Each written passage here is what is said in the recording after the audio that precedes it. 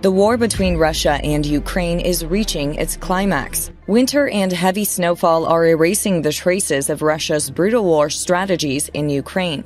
Russian President Vladimir Putin takes the weather conditions into account and wants to leave the Ukrainians in the cold and dark before Christmas. As the anniversary of the war approaches, Russia wants to stop the latest advance of the Kyiv army by attacking civilian infrastructure resources and innocent Ukrainian citizens. Last week, the Ukrainian leader announced that the Russian attacks on energy resources continued, but that approximately 6 million Ukrainian cities had regained electricity, heating, and water resources. In Ukraine, where the maintenance and repair works of the energy facilities continue rapidly, the local people also do their best in the fight against the invading troops for the independence of their army and country. Critical and violent incidents took place in the line of fire this week as well.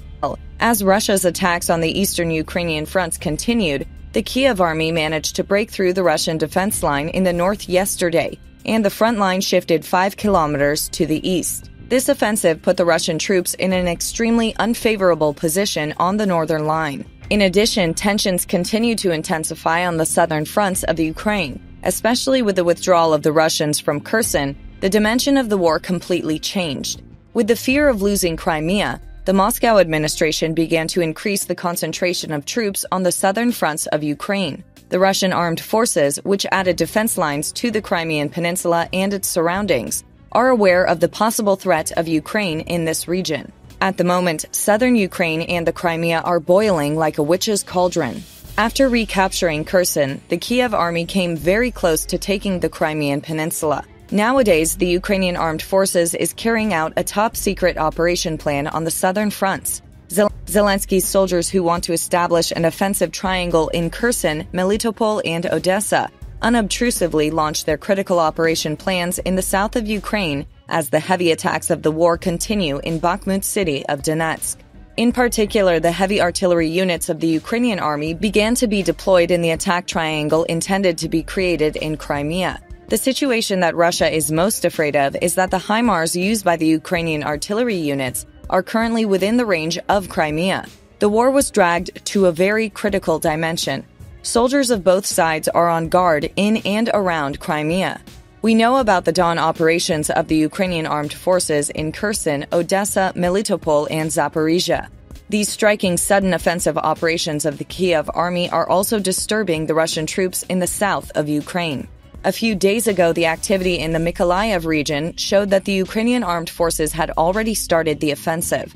After Russian troops launched an operation to attack the Ochakiv coastline, Kyiv forces managed to sneak into the Mykolaiv port at midnight last night. The fact that Russian soldiers noticed the activity in the port much later gave the Ukrainian soldiers a great advantage. Zelensky's brave troops captured the strategic coordinates of the invading troops after infiltrating the port of Mykolaiv. Also, the Ukrainian armed forces are currently using this ingenious tactic in their operations in Bakhmut. In Bakhmut, Ukrainian drone operators in the bunkers report the coordinates to the Kyiv soldiers on the hot front, and the Ukrainian soldiers in the operational team, after receiving the coordinates, target the Russian troops. Applying the same war strategy in the Mykolaiv region, the Kyiv soldiers left the region after the invading troops managed to enter the zero point in this port silently last night, as we mentioned. Towards morning, the expected big attack took place. Ukrainian artillery began to bombard critical areas belonging to Russian troops in the port of Mykolaiv. The extraordinary dawn operation carried out by the Ukrainian army yesterday had already begun to yield its benefits in the morning of the same day. 2 Russian ammunition depots and the command center of the port units in the mentioned port area were blown up as a result of the HIMARS missile attacks of the Ukrainian artillery units. Before the invading troops in the port of Mykolaiv realized what had happened, the artillery of Ukraine continued at full speed. And the most interesting part of the attacks was that the shots of the Ukrainian artillery units directly targeted the most strategic centers of the Russian soldiers in this port. As a result of these incredible attacks of the Ukrainian armed forces in the port of Mykolaiv, no information was shared about the number of deaths or injuries of the Russian army. This incident, which astonished the Moscow administration, also demoralized the Russian troops in Bakhmut in the Donetsk region, because the Moscow army was losing blood rapidly on almost every Ukrainian front. This normally severely affected the performance of the Russian troops. Currently, hot clashes continue in the city of Bakhmut, but the Russian army began to despair in Bakhmut after every negative news from the other war fronts of Ukraine. Considering all these events, we see that the armed forces of Ukraine launched an all-out struggle across the country this week and are conducting active operations in Kherson, Mykolaiv, and Zaporizhia regions in the south of the country, and in Bakhmut and Avdiivka in the east. Now we are turning our route to Kharkiv, located in the north of Ukraine.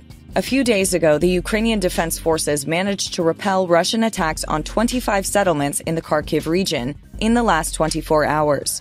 Units of the Ukrainian Defense Forces carried out a legendary counterattack against Russian troops in just 24 hours in the city of Masyotivka in the Kharkiv region. As a result of these striking Ukrainian operations, which took place simultaneously in other settlements of Kharkiv, dozens of Russian ammunition depots and concentration centers of the invading troops were destroyed. This week's offensive by the Kyiv army has progressed successfully in every region of Ukraine, even in almost its smallest villages. Although the Russian administration does not care that the course of the war is so bad for the soldiers of its own army, when the difficult conditions of the winter season are combined with this bad situation of Russia, very serious consequences arise. The agonizing pain of every defeat of the Moscow army on Ukrainian soil echoes in the streets of Russia. In other words, Russian citizens no longer have the strength to withstand the war policies of Vladimir Putin and the Kremlin. The current number of casualties of the Moscow army is very close to 100,000. After the new year, it's estimated that Moscow's casualties will easily exceed 100,000. While this is the case, it is quite normal for the Russian people to revolt against the Moscow regime, especially against the leader Vladimir Putin. However, the fact that the situation has reached a very dangerous level also triggers civil wars in Russia. In fact, this situation is now becoming much more dangerous for the Moscow administration than the effects of the Ukraine war. Putin can intervene in the ongoing war in Ukraine as he wishes, but neither the Russian leader nor the Kremlin can bring any solution to the riots and protest actions of the local people in the country. Ukraine, on the other hand, is well aware of the plight of the Russians. The soldiers of the Russian army who are already at the breaking point of the war either surrender or give up their lives when they encounter Kyiv troops. This is one of the interesting tactics of the Ukrainian armed forces. First resist, then launch unexpected attacks and destroy. This is exactly what we see in Ukraine. But Kyiv soldiers prefer to extend this different war strategy over a long period of time. When you look at it, the address of attacks and critical events is the city of Bakhmut of the Donetsk region. But the events that took place in the Mykolaiv port yesterday suddenly turned the focus of the war on the southern fronts of Ukraine. In fact, right now, after Bakhmut, the heart of the war is beating in and around Crimea. But Russian troops have been unable to notice these fine details since the beginning of the war. Or, when Putin's soldiers notice these clues, it's already too late. It is claimed that a very serious and gigantic collision will take place in the Crimean Peninsula in the following processes. We will see together if the Russian troops will be too late to resist again if these possible attacks occur. Thanks for watching.